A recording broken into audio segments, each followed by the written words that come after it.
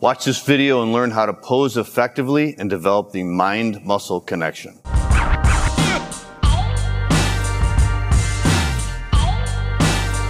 Hey, this is John Hansen, Natural Mr. Olympia at the criticalbench.com studios. I'm going to talk to you today about posing effectively and developing that mind-muscle connection that is so important for competitions. So, most people do not pose enough when they're getting ready for a competition. They might hit a few poses in the gym after they're done working out, but they're really not spending time on developing their posing routine and on also just practicing hitting those poses.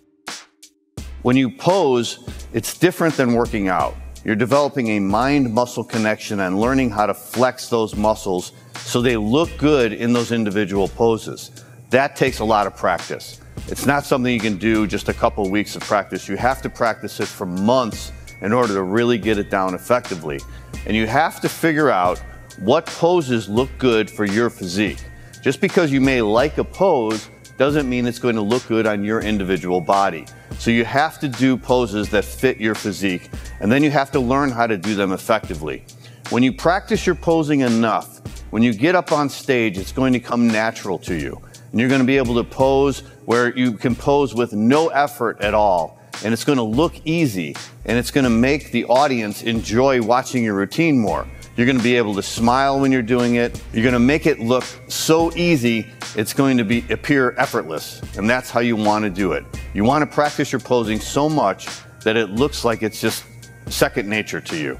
And that takes practice. That takes months or at least weeks and weeks and weeks of practice. One thing you have to realize about posing in a competition is that even though you're doing a pose like the front double bicep, which is posing your arms, you really have to flex your whole body. So while you're posing your arms, you're always flexing your legs, you're making sure your stomach is vacuumed or the abs are contracted. So you're posing every muscle in your body that's on display, even though they might be only asking for a double bicep pose. So that again takes practice. You have to learn how to flex every single muscle in your body while you're doing the poses for the judges and for the audience. And that, again, takes a lot of practice. So the more you do it, the easier it'll become.